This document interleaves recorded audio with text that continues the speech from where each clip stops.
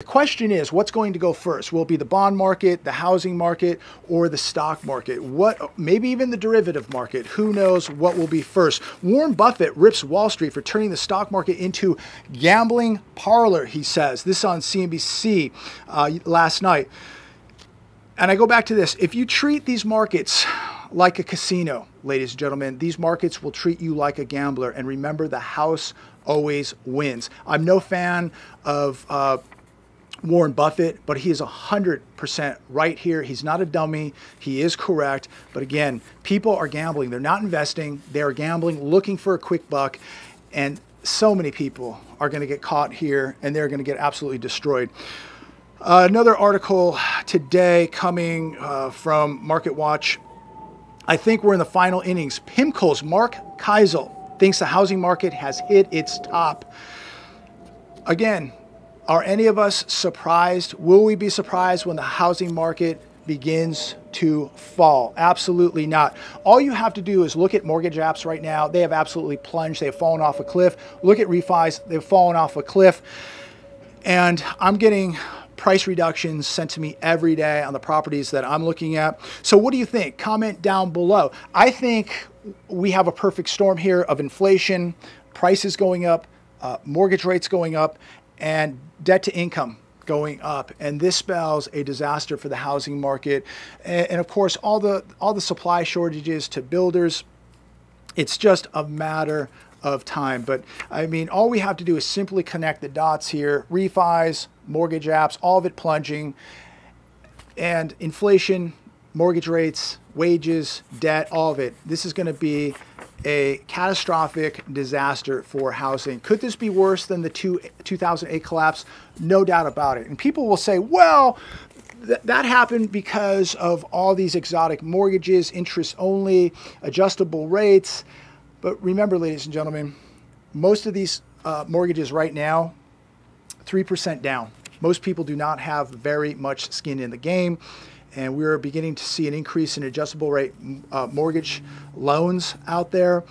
And again, when you have this type of inflation eating people's savings, eating up their wages, they are one event away, one job loss away from big trouble. And that trouble will be the loss of a house. People are going to be forced to sell homes, but guess what? The market will be reversing at this time, and prices will be coming down. And this so-called wealth that people thought that they had in their homes, watch how fast it is vacuumed right out of the system.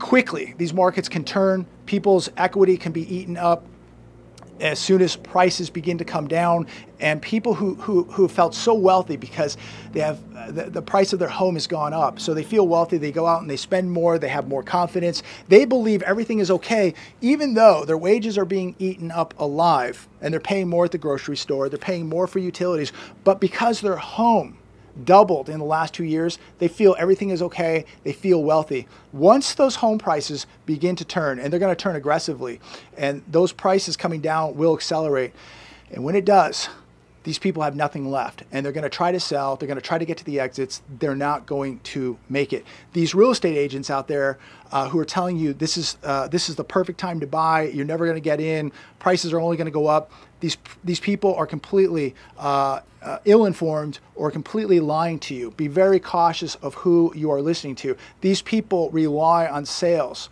to make money. And just, I wonder how many of these real estate agents are going to answer the phone when these markets, when this housing market especially begins to implode, people are upside down, people are losing massive amounts of equity in the house that they bought a year or two ago. They'll be calling their agents, but I wonder if their agents will be answering the phone. Another article today, buyers of a medium price home are looking at monthly mortgage payment that is almost 50% higher than it was a year ago. What happens, ladies and gentlemen, when rates hit 6%? We're at 5.47 today, I believe, maybe a little bit less. But what happens when rates hit 6%? What's going to happen when they hit 7%? They said we wouldn't even hit 5% till the end of this year. We're not even in summer yet, and we're nearly 5.5%. And let's not forget, yet again, 5.46%. That's for people with the 750 FICA, 20% down, minimal debt, perfect credit, right? The average person now is going to be paying over 7% for a 30-year, okay? So let's not forget that. Deutsche Bank offices raided by police on money laundering. We talk about the dangers of banks. We know the ATM's been shutting down. We've seen banks shutting down. I spoke a couple weeks ago about my local bank shut down for a few days.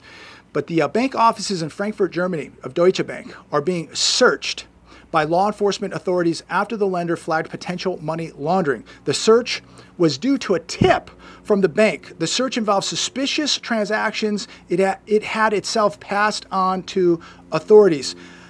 This has been going on for years, ladies and gentlemen. These banks like Deutsche Bank have been fined billions of dollars for controlling markets, manipulating markets, money laundering, and you believe your money is safe, you believe your assets are safe in these banks.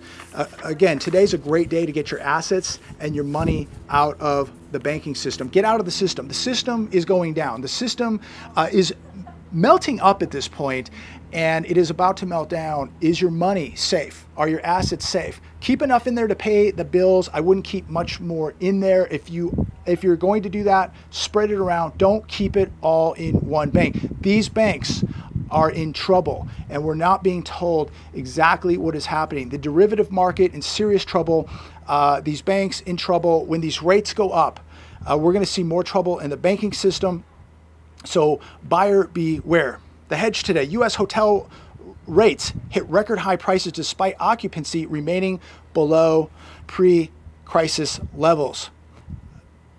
Who can afford to take a vacation now? And I can tell you from experience, just getting back from Las Vegas, I could not believe the prices of food, the room rates, just the cost to park your car. It's incredible. How many people are actually going to be able to go out and take a vacation? We were paying $6.70 for a gallon of gas at State Line.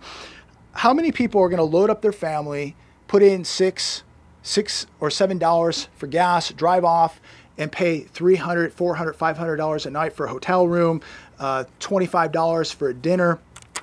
You put that on a family of four. These numbers are astonishing.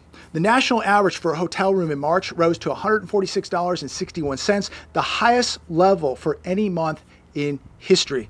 On top of all this inflation, on top of the gasoline prices, on top of the food prices, occupancy slid. It went down 6.2% to 64%. None of the top 25 markets saw an increase in occupancy over the year 2019. San Francisco saw a stunning negative 23.4% drop in its occupancy from March of 2019. In total, U.S. hotels sold 6.6 million rooms per night versus 7.8 million rooms in 2019. So way down. And I think it's going to be a very, very difficult summer for most people to travel, even to get in a car where it used to be affordable to jump in the car, throw the kids in the car, and go to the beach for a week, or to Disneyland, or wherever. Now with gas prices, you go out to dinner. I can't even imagine to sit down for a family of four, to sit down at a restaurant, especially if you're in Las Vegas, to sit down at a restaurant for four people right now. Again, these numbers are astonishing. Who can do this? Urban hotels increased average daily room rates 56% month over month. Airport locations up 42%. And these rates are going to go higher for the summer. Going to be very, very hard for people to do. A lot of people are just going to stay home, bottom line. Consumer spending shifts from goods to services. Inflation crushes incomes. This on wolfstreet.com. And I'm going to finish with this article today. I apologize if there's a little breeze on the audio here, but we're getting a little bit of wind. There is no doubt cash out there. There's money out there. And just looking at what I saw in Las Vegas, the amount of people spending, gambling, eating, incredible. But it is due to a lot of people that have cashed out in stocks, crypto profits, which right now stocks and cryptos are declining. These profits right now are declining. Cash has been extracted out of home loans. Last year, we saw a lot of people pulling out cash out refis, people taking out seconds on their homes. They've got plenty of room yet on the credit cards. So there is money out there. Where it came from, again, cash out refis, cryptos, stocks, credit cards. But now as the credit cards begin to get tapped out, as the stock market's being crushed, we see what's happening in crypto being crushed. What are people going to do? Especially when the credit cards, when those balances get run up and there is no more credit line on those credit cards. They're spending this money. There's no doubt that there are people still out there spending. They cannot stop spending. And it's just like the ship is sinking, the music's playing, and nobody cares. But they're going to care here very, very soon because, again, the news flash is the stock gains are coming to an end. They are slowing down. We are seeing massive declines, big hits in the stock market. The cash out refis, over. And it is only a matter of time before those credit cards run out, ladies and gentlemen. And when they do, where's all the money going to come from? The free money, the stimmies are over. And if there was some kind of miracle and they sent everybody $2,000, what is that going to do at this point? People are in big trouble, and many don't even seem to care. Millions continue to live for today and party on. It's incredible. It really is. I'm still befuddled with what I saw in Las Vegas and the amount of spending going on. But last year, people cashed out. They did the cash out refis. They've made money in cryptos, in the stock market, but that's all changing now, right? We're seeing right now, we're seeing this whole thing turn a corner, and it's about to get very, very ugly. Now, not to say that Monday the stock market can't go up 800, 900, or 1,000 points. Of course it can. They can juice these things, but the medicine is wearing off. It's apparent. We're all seeing it now. We're seeing more massive volatility, massive big down days. It's not uncommon now to see the market go down 800, 900, 1,000 points. And just imagine what they're doing to try and just keep this whole thing afloat, the amount of manipulation that they're trying to do right now. Remember, we still have a Fed buying. We still have an expanding balance sheet. We still have a plunge protection team. What does this look like when the Fed begins to aggressively raise rates?